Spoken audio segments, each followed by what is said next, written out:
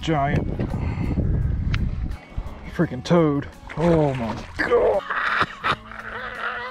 Yeah. You know, I've been crappie fishing for 25 plus years. You know, I'm 33, been doing it since I can remember, honestly. But there are still some days that when I get out there, it's a struggle bus. I can't get a fish to bite. And now with forward-facing sonar, I see exactly what they're doing. They're not chasing, they're not biting. You know, my biggest rule of thumb when crappie fishing is fish 10 minutes, see what the fish are doing, go to the next one. Because as you'll see in today's video, I found a lot of places. I think I only recorded my Livescope 2 or 3 times, but there were some places that just had hundreds and hundreds of quality fish. Now, I did catch 2 of the biggest fish I've caught this year, but I'm going to explain how I caught those 2 fish in today's video.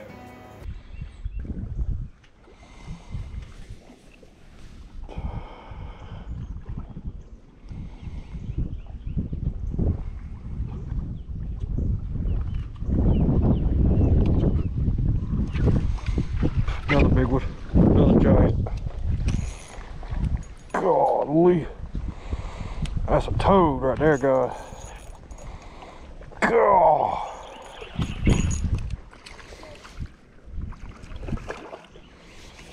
God, get in here, boy. Look at that. Oh my God.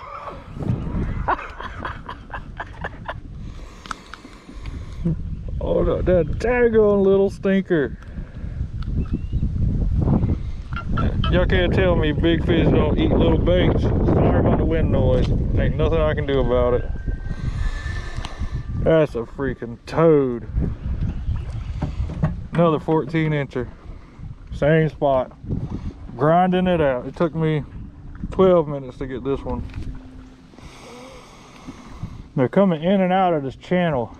There's the river channel runs probably about 40 yards this way. They're just pulling up. I don't know, that one might be 13 inches. Ain't as big as the first one.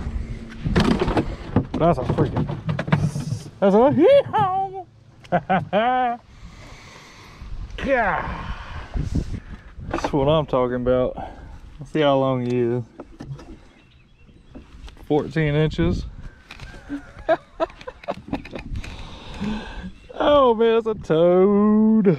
So hopefully, it can teach you something about the days that you don't get bites. Starting out, I had a plan to fish, you know, a couple brush piles. Brush piles near the river channel are really good post-spawn areas. So I ended up trying these brush piles near these river channels, and they had fish on them. Don't get me wrong, there was, you know, there was a mixed quantity of fish, but almost every brush pile that I found had catfish. It's that time of year, the catfish were spawning. They were getting these brush piles and eat crappie like a filet mignon. So that, I kind of had to scrap the idea of fishing the brush piles in 15 to 20 feet of water.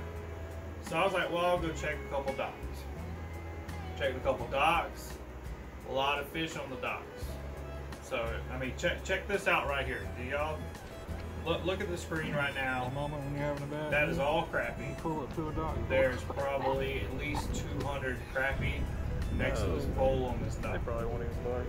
I caught 1 fish out of this entire school, and I fished it for 30 minutes. I should have left a long time ago. So, you know, fast forward, a couple hours went by, I checked a couple docks. You know, I caught 1 here, 1 there. I found a couple on a really shallow brush pile, but the wind was blowing like 10 to 15 at the time that I found a really good school of like, you know, 12 inchers wolf packing. Ended up trying to record a Livescope video so I could show you how to set it up, how to find your jig, blah, blah, blah, blah, blah. which that video is coming. It's just I gotta pick a better day where the wind's not blowing me all over the place and I end up losing the entire school trying to look at my camera over, well, look at my Livescope over the camera. It just wasn't working out. But so I was like, all right. So I ended up going to check a deeper place. This place is in 25 to 30 feet. And what I ended up finding was, for lack of better terms, the mother lode of 13 plus inch crappies. There were probably at least 20 crappie that would go 1.5 pounds to over 2 pounds in this one area. Now, how many of those crappie did I catch? I caught 2. And how long did I fish it? At least 2 hours. Now, like I said at the beginning of the video, my rule of thumb, fish it for 10 minutes, go on. But the simple fact that these fish were huge, and I'm a YouTuber, and I want to catch you guys huge fish, I threw the entire kitchen sink at them. I mean, let's be honest. I own a bait company. I've got every color you can imagine. I've got every profile that I personally think that you can catch a crappie on. And I threw every single daggone one of them at them. So what ended up happening is, what I figured out fishing for these bigger crappie, 13, 14 inch, you know, giants for down here. Now, you got them white crappie up north, you know, that ain't nothing to you. But a 14 to 16 inch black crappie, in my opinion, that's a freaking stud. That is a slab daddy. Call home to Papa, be like, hey, I got dinner and 1 fish. But the way I ended up catching these 2 that were over 13 inches is with one particular bait. Now, the first one I caught on the monkey milk little stinker. Now, I was throwing the minnow, the beaver, the fluke. I swam a swim bait by them and nothing. I was like, I'll just put one of these little tiny baits on and I'll just pop them in the head with them. And that's exactly what I did. Now, the 2 I caught, I will admit, these were not on the structure that I was fishing. These were coming in and out the structure. They were like wolf packing, but they were like a solo wolf pack, if that makes sense. Like I said in previous videos, like 11 to 13 inchers love to get like 5 or 6 of them together in wolf pack. And those are some of the easiest fish to catch because they will fight over your bait. These 2 bigger fish were alone and they were feeding. The other 20 that were just gigantic, like I would love to get those to bite.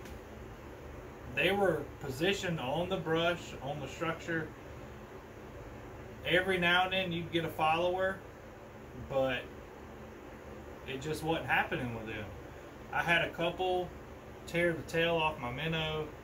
I mean, they just did not want to bite. And some days on the water, you're going to have that. You're going to have days where you find a buttload of fish that just won't commit. And now, am I blaming it on the northeast wind? I mean, the old saying goes, when the wind blows from the east, the fish bite the least. But at the same time, during that day, they had to bite sometime. And I believe that was probably more in the afternoon. I majority fish mornings. I mean, fishing to me is a job. I have to go film videos, I have to do this, that, etc. I have 4 kids at the house and 1 moved out, so I try to be back at the house by the time they get out of school. So fishing in the afternoon is a very, very rare occasion for me. But, you know, I could tell you all the excuses in the world, point blank simple. These fish did not want to cooperate. My dad was actually out there yesterday too. He was fishing towards the mid lake, and I was in the rivers. And he ran into the same thing. I mean, we ended up with 20 plus fish, But that's, you know, 9 hours of me fishing, and I think he fished like 6 hours. And everywhere we went had hundreds and hundreds of fish. There was 2 docks in particular. You couldn't even see the poles. There were so many fish under these docks. So how do you make a day better when it sucks?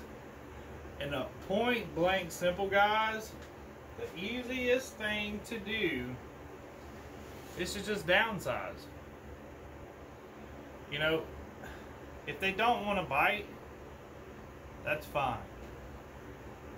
But you just want to downsize. This 1.5 inch little stinker is about as a daggone fly. This thing is about as small and no action. All you got is that tail down there doing that. And you want to dead stick it on the brush pile. You want to dead stick it on the bridge. You don't want to do nothing. Because as I've said in previous videos, I'm going to hold this thing as still as I possibly can. You see how the tail is just still moving, and I mean, I'm really trying to be still. You have a heartbeat. I call it the heartbeat technique. Every human has a natural shape. You know, the older you get, the worse it gets. So when you're sitting there holding your rod, you think you're being still, but under in that water, that thing is just going. I mean, it's not going like that. It's probably going like that right there. Maybe. Right there. That's what it's doing. So when you have days where they don't want to commit, they don't want to bite, the best thing to do is to slow down, stick with it. I mean, I know you should be finding some fish that you want to bite, and I would have, but let's be honest, guys, my boat goes 6 miles an hour. I ain't going too far too fast. So when I find a big wad of, you know, tournament winning fish, I'm going to try to catch them, because I want you guys at home to see them. So I hope you learned something. I hope you enjoyed the fish catches in this video. There was some daggum giants caught. You know, well, two giants caught. You know, other ones were kind of, you know, cookie cutters. I'm going to make a daggum taco out of them. But, you know, just downsize. Biggest tip. Downsize. Stick with it. You know, listen to your gut. If you're fishing somewhere and you think you can get them to bite, go for it. But other times, do what I said, keep moving. Don't do what I say and don't do what I do. Anyway, guys, I hope you enjoyed today's video. We got a lot of content coming. I got a lot of Livescope training videos planned to make. You know, I'm planning them out. I'm trying to get the best way to record my screen, because I don't have a graph that allows me to record it. So I think I kind of figured it out yesterday. So we're going to get those out. If you have a video idea, drop it down below. And I'll probably do it. I'm trying to do about 3 to 4 videos a week, because the more I make, the more y'all watch, the more I teach you, the more baits I sell, the more ad revenue on YouTube, and everything comes together, the more subscribers, etc. So expect a lot more content, and I'll catch y'all on the next one. Yee.